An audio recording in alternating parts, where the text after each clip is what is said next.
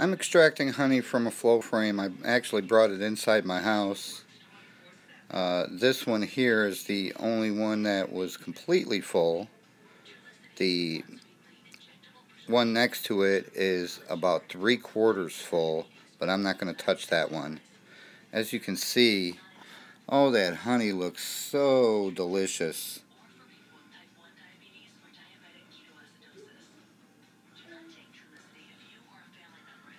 It developed a little bit of a leak right there, but it's not that bad, just a couple drips.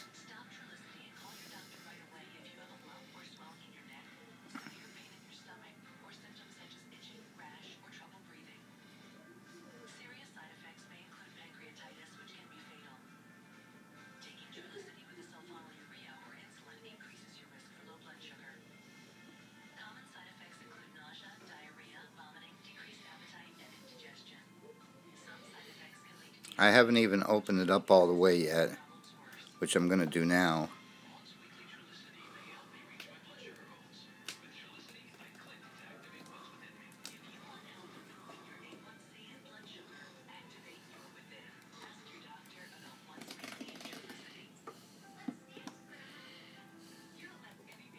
There we go.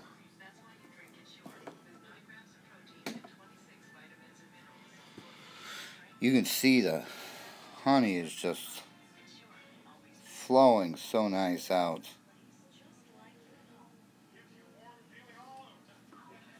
We are almost at a quart.